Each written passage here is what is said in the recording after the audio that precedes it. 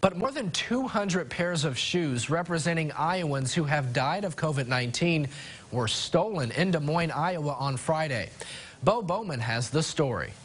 When I got up that next morning, they were gone. Heaven Chamberlain is one of the many people who donated their shoes to stand here at the Hy-Vee headquarters in protest of the state beginning to reopen during Vice President Mike Pence's visit to Des Moines on Friday. One pair for every Iowan who has died of COVID-19. After the protest, Chamberlain stored them on her back patio overnight on Friday.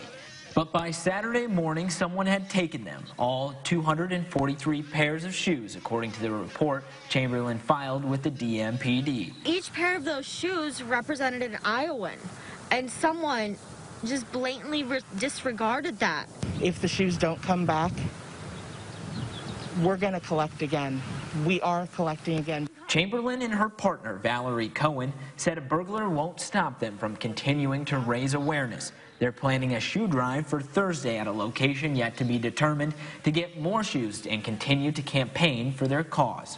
When somebody thinks about whether or not it's important enough to go out somewhere, I want them to think about each pair, each person. Is it really important enough to go out your door today?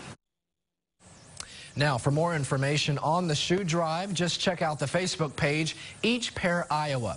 And after the protest, all of the shoes will be donated to those in need.